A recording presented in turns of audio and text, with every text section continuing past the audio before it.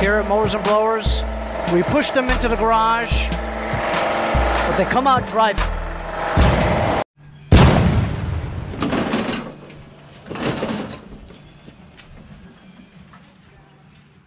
That's right. I finally promised that I was gonna get back to this. I took a week off of this thing because I was busy picking up so much stuff, and had to work on some other things that had more priority, you know, people buying things, had to fix it, whatever, and here we are, carcass of crap. As you saw from previous 2 episodes, we put an engine on here, a 12 horsepower flathead, got it running amazingly, right? And now we're gonna put the deck. Hi, Bella. We're gonna put the deck on, right? Aren't we gonna put the deck on today? We're gonna put the double stack pulley on there, right? And we're gonna put the belts on, see if this thing moves forward and backwards. Had some rust around this area.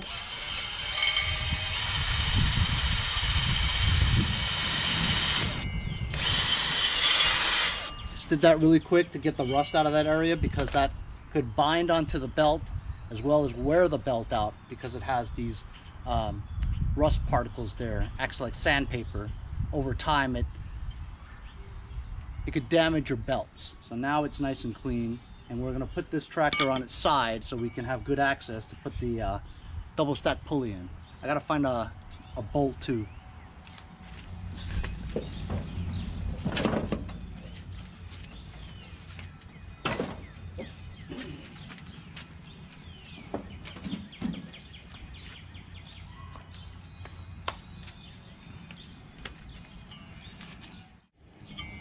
So here we go.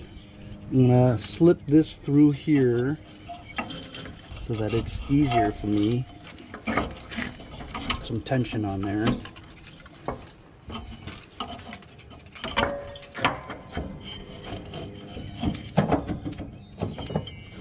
The belt in between the keepers.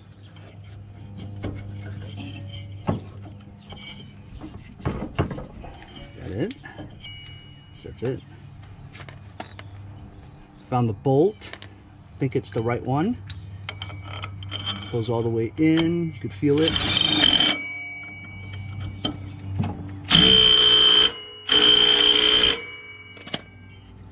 There we go. Nice. Inspecting the pulleys. I think I might have to take care of the brakes though, because this is engaged and the brakes don't work.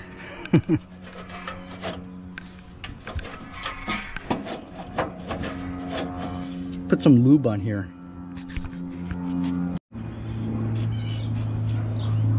Some.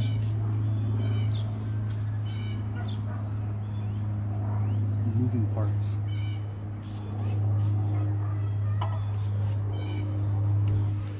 So I was just gonna take the deck and put it here and then put it back down again. Easier, right? But then I figured, what if the drive doesn't work and it doesn't move forward and backwards? I'd have to end up taking the deck back off again and figuring it out, you know? So this way at least we can try and see if the transmission works before we put the deck on.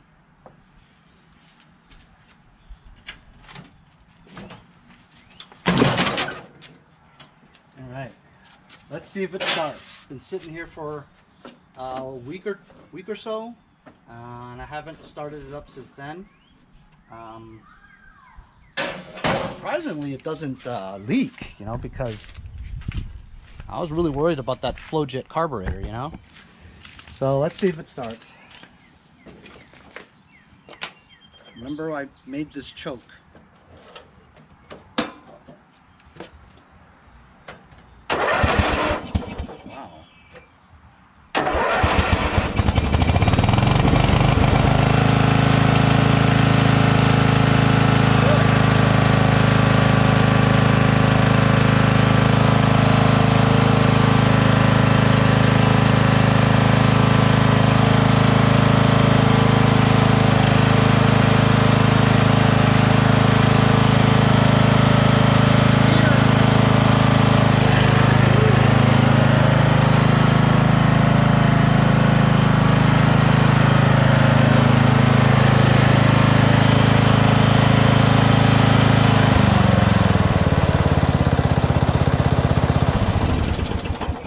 awesome.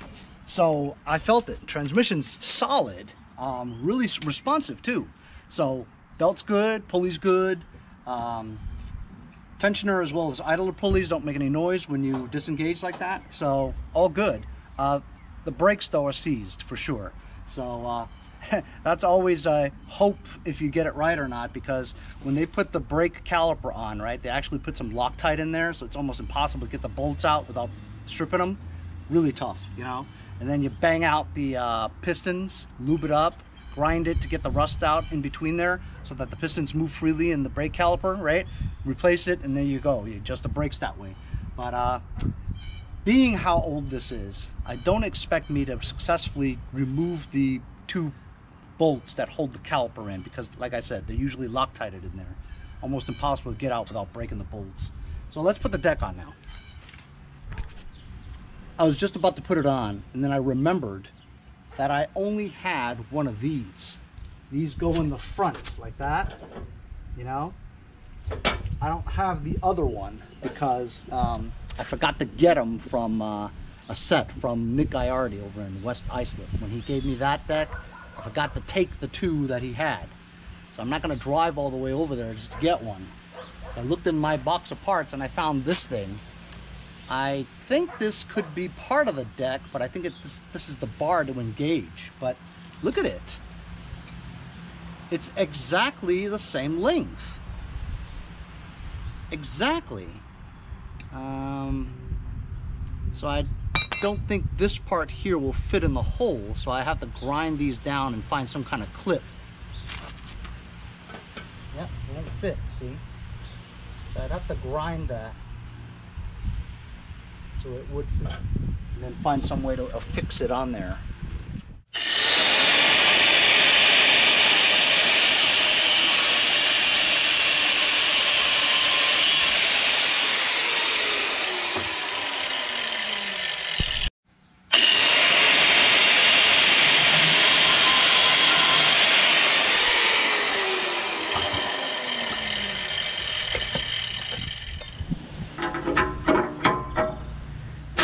As long as it's through here, I'll put some kind of pin over here.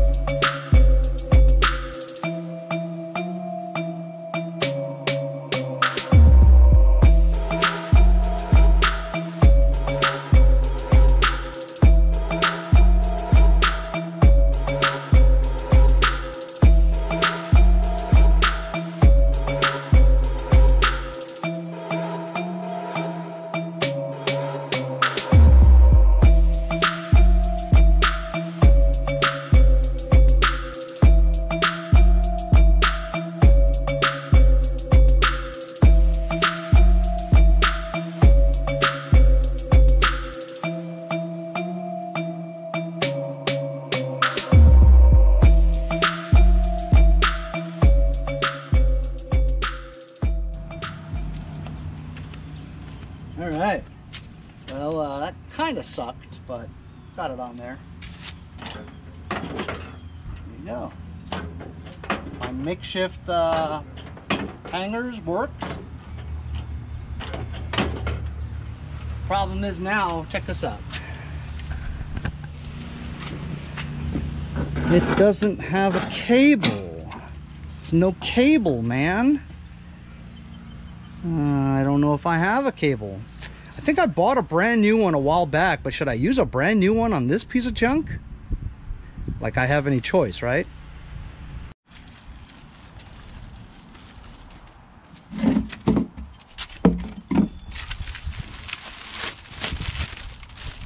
Brand spanking new.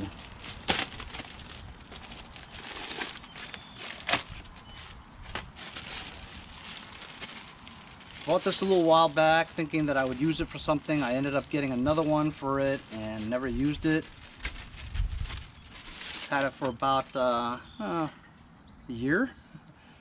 I don't remember how much I paid for it, but it's a brand new cable for exactly this. I guess I'll have to use it.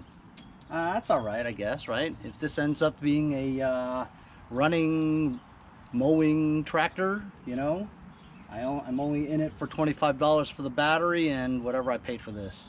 Maybe $10 or something, 15. So I'm going to install this now, see if it works.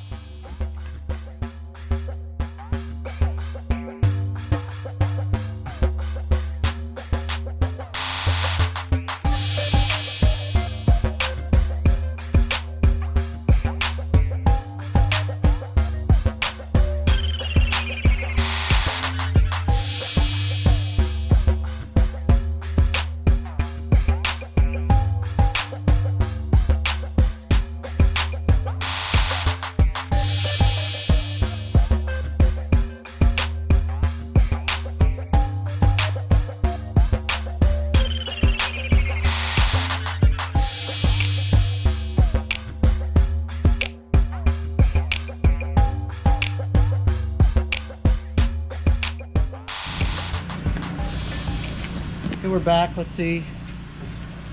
Need a little knob there. That's not right. I think this knob goes over there.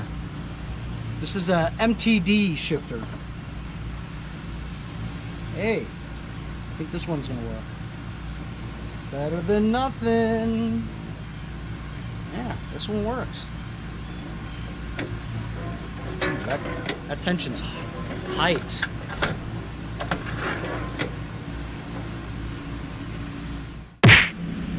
All right, let's try it.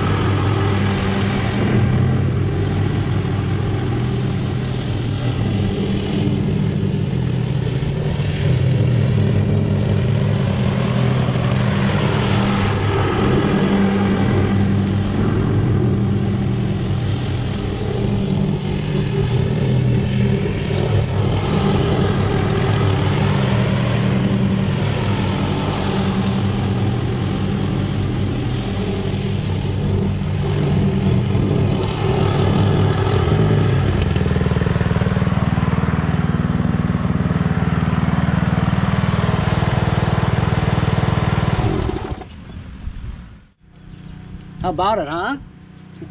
Starts, runs, mows, drives just fine. As a matter of fact, I think this one runs better than that green one I sold for $4.25. I'm connecting the lights. You think the lights would work? No way, right? I just connected the lights. No way. Let's see.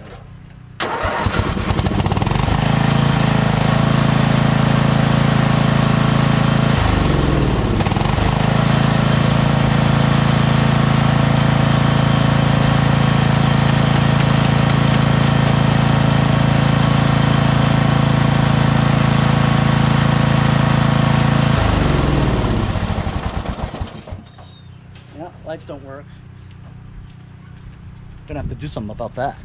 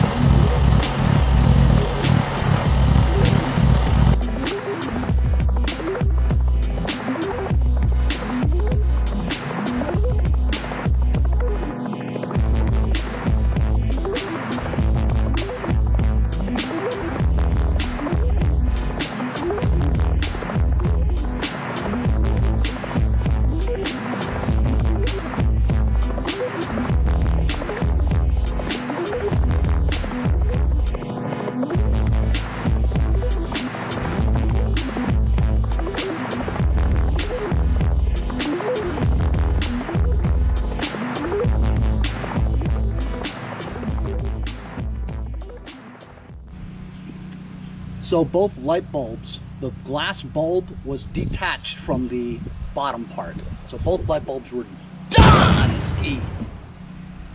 I put some LED bulbs in there. I know, carcass of crap. I put some nice LED bulbs in there. Got a brand new deck engagement cable in there. Got a brand new battery.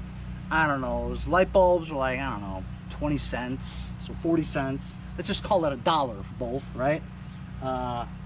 25 for a battery, but the battery was a used one from a year ago, so it's a year-old battery, but still 25, 26, and I think $10 for this cable, so let's just call it $35. So I'm in this for $35. If I can get more than $35 for this, it's a win. Because, you know, we made a 3 or 4 part episode for this, right? Anyway, so there was no power going from the circuit to the lights. So as you know that this wiring harness, right, it comes with a wire that is a switched current 12 volt, which is supposed to go to the fuel solenoid, right? But this engine, of course, is the old one, doesn't have a fuel solenoid. So it had a switched power line from when you turn the power to one click.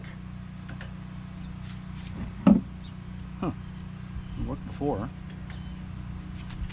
Oh, it is on. Here, let me do that again, okay?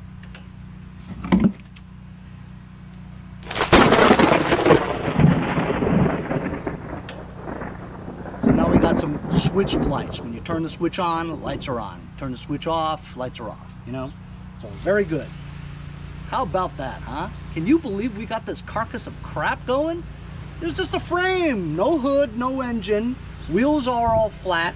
Put ATF in the wheels. Put a free flathead engine in there. Got the lights working. Put this hood on. Put the seat on. Got a Swiss cheese deck. We put it on. Everything works. Actually, it starts pretty well too. Ready? I'm not doing nothing.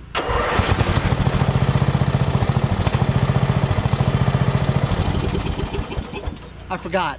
We did put a new starter on there, didn't we? So we did a lot of stuff to this. I don't know if I'm gonna go and grind all the rust off. That's like a day and a half of work, you know what I mean? And then just paint it again. Just not into it. And while I was moving around and stuff, the brakes seemed to work all of a sudden. You know, when you move things around, it starts to work, you know? I think I should just take some pictures with it on my lawn and then sell it for like $375, and then talk it down to like 300. I have sold haulers for 300, you know what I mean? And this thing just works. I'll call it the ugly Craftsman mower, but it works. We'll see what happens. I'll list it for 375. Thanks a lot for joining my episode for today. Pretty successful, if you guys would agree. Thanks a lot for joining me on today's episode. We'll see you guys next time on Mowers and Blowers.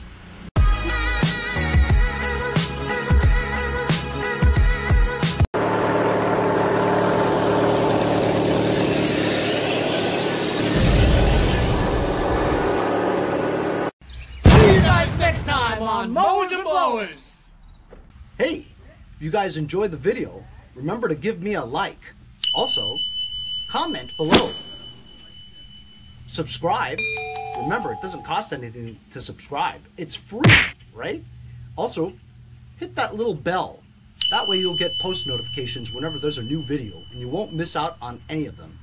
Remember to follow my Instagram and Facebook, as well as if you'd like to donate $1 or $2, paypal.me/mowersandblowers. Really appreciate all the support.